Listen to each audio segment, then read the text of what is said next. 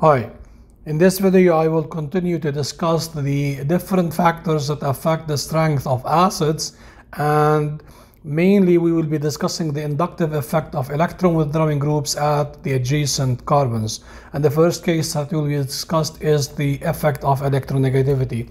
As the electronegativity of the adjacent elements increases, then the stability of the conjugate base will increase, because these highly electron-withdrawing elements will be actually removing electrons or moving electrons and shifting electrons toward their side, and that's why they are increasing the stability at the anionic part. For example, in this case, if we were asked to arrange the following according to their acidity, then according to the solving strategy that we learned before, we have to draw the conjugate bases in each case by just removing the hydrogen and replacing it by a negative charge.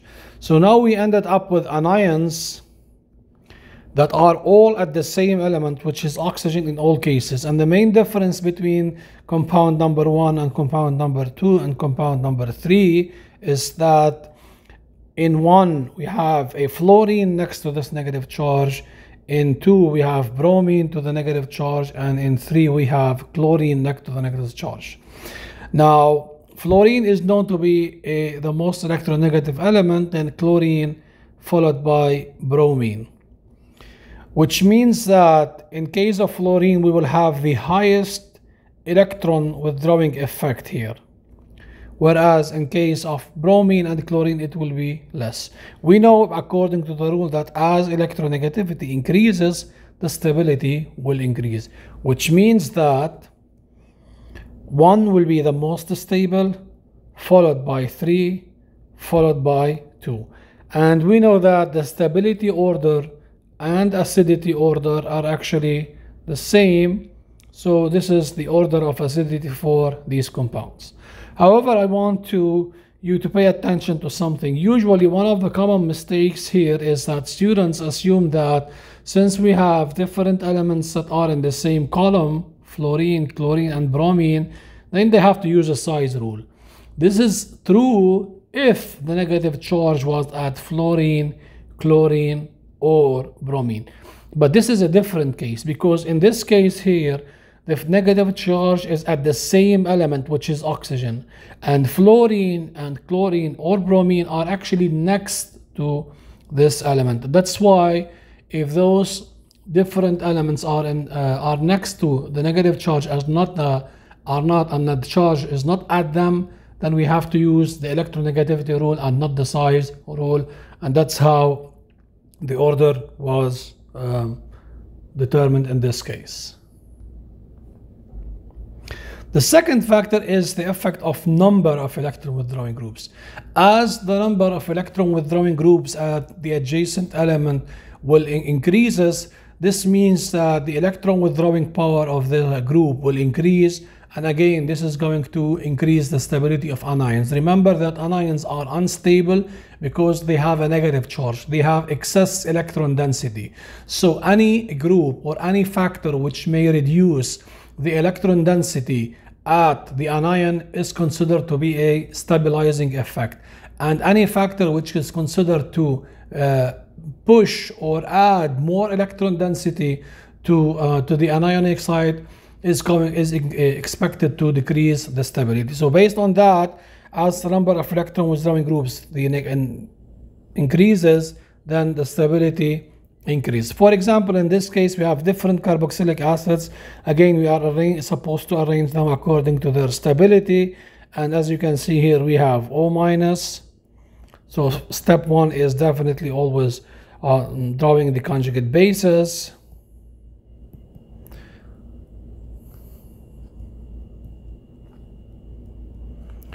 And you already see that we have 1 fluorine, 2 fluorines, and 3 fluorines. Again, in this case here, this is going to have the highest stability. Why? Because we have 3 electron withdrawing groups. So most of the electron density, instead of being concentrated at this oxygen, it's actually withdrawn and distributed toward the fluorine side. In this case here we have two fluorines which are withdrawing the electrons, and in this case we have just one fluorine. As the number of electron withdrawing groups increases, stability increases. That's why this is 3 is going to be the most stable, followed by 2, followed by 1. And again, this is a stability order, and this is the acidity order. So whenever we have different numbers of electron withdrawing groups, then increasing the number of these electron withdrawing groups will increase stability. The last case will be the effect of position of the electron withdrawing groups. As the position of the electron withdrawing group gets closer to the negative charge, then stability will increase.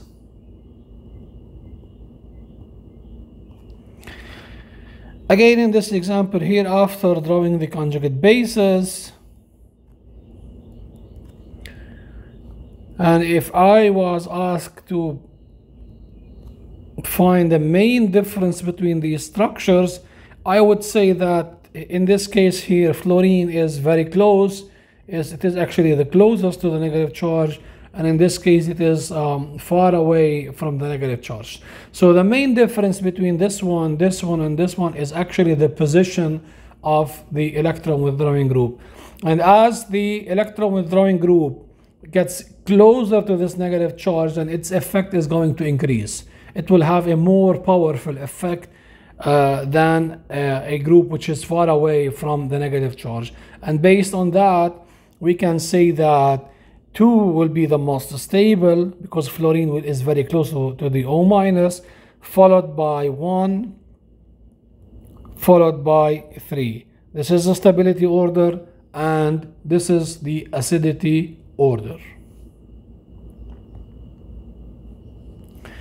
Finally, we will discuss the effect of resonance, and this is actually one of the most important factors that affect stability and acidity.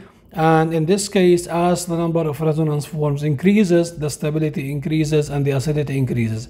Again, why is that? Because upon resonance, the negative charge will be distributed over more than one element, or the electron density will be distributed over a large surface area, and this again increases the stability, and this is something that we are looking for. For example, let's say we were given those two, which are a carboxylic and an alcohol. We know that carboxylic acids are more acidic by 4 than alcohols, but why is that? Because if I try to draw the conjugate base here and the conjugate base here, of course, using any of the previous rules that we discussed before is not going to give us an answer. But if we really looked at those two compounds, we can see that in the case of carboxylic acids or the carboxylate anion, this is going to resonate. Whereas in this case here, we don't have resonance. So the negative charge in this case is actually distributed over these two oxygens instead of being concentrated at this oxygen. And that's why, since we have resonance here, then this is going to be 1 is going to be a more stable anion than 2, and that's why 1 is more acidic than 2. Let's consider another example. For example, in this case here, let's say we were asked to compare the acidity of all these 3 hydrogens.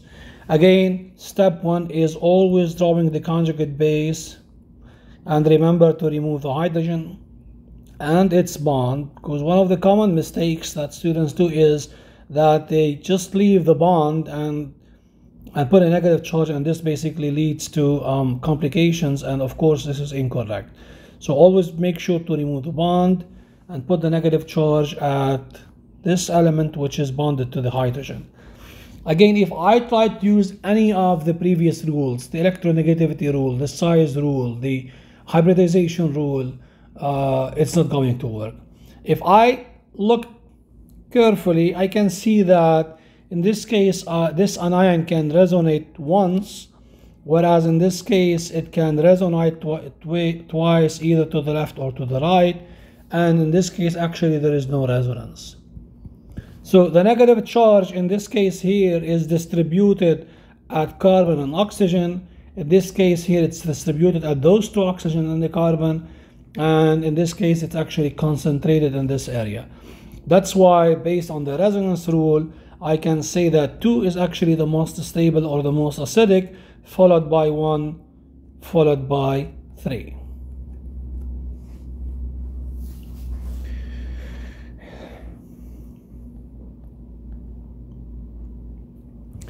Sometimes you will be given different hydrogens or protons that are in the same compound, and you will be also asked to predict the stability or the acidity of these protons. Again, just using the same solving strategy, which is drawing the conjugate bases.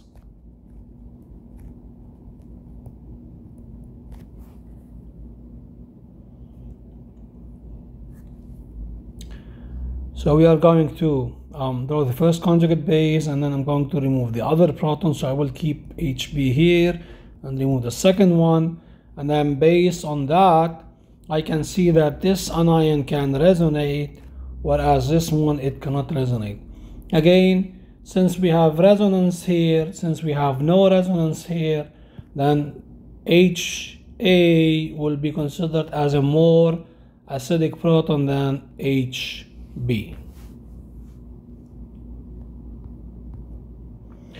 And this is going to be the last factor that we are going to discuss. However, I just want to add one more case where sometimes the resonance factor may not give you a final answer at the beginning, but it may lead you to the right answer. For example, let's say we were given the following compounds. So let's say you were given those two compounds, and you were asked which hydrogen is more acidic. Is it this one or this one? Well, if I draw the conjugate bases, then they are going to look like this. Based on the resonance factor, both actually have one resonance form, which means that I cannot say this one has more resonance form than the other ones. However, if I draw the conjugate, the resonance form, I'm going to end up with this O minus anion versus this N minus anion. Now we have O minus versus N minus. This is one of the previous rules, which is the effect of electronegativity rule. Whereas electronegativity increases, then the stability increases and acidity increases. And that's why in this case, this is going to be the more stable anion, and the more acidic compound will be this one. That's why we can say that the hydrogen, if I call it HA is more acidic than HB, because of the electronegativity rule. So as you can see here, sometimes if you ended up with compounds that have the same number of resonance forms, then by drawing the resonance form, you can tell which one is more stable or more acidic. Someone might argue that this oxygen is, we can always find this answer by just saying that this oxygen is actually more electronegative than this nitrogen, and that's why, based on the electron withdrawing group effect of oxygen, this is going to be more stable. Well, this is actually true, and we can use this argument, but sometimes it was not going to be that much obvious, and that's why by drawing the resonance forms, then you will be able to see the rule in a very clear way. So this is again a solving strategy which you can use to find or arrange acids according to their acidity without having the pKa values.